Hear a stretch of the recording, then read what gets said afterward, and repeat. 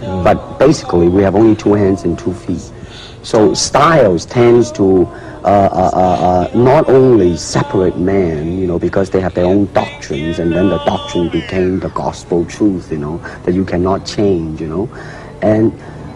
But if you do not have styles, if you just say, well, here I am, you know, as a human being, how can I express myself? Totally and completely. Now, that way, you won't create a style, because style is a crystallization, you know. I mean, that way, it's a process of continuing growth. For a lot of them, it's the same. It's their habit. They're just used to their meathead, like, strong style.